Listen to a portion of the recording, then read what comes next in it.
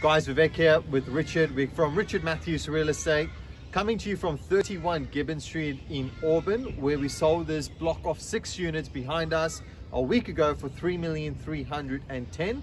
That's $310,000 over reserve. On the day of the auction, we had 7 registered buyers.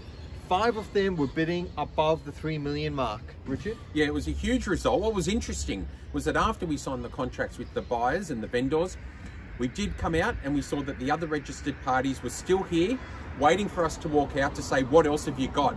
It was very sincere. It went right through up until today, which is why we felt the need to come to you this way.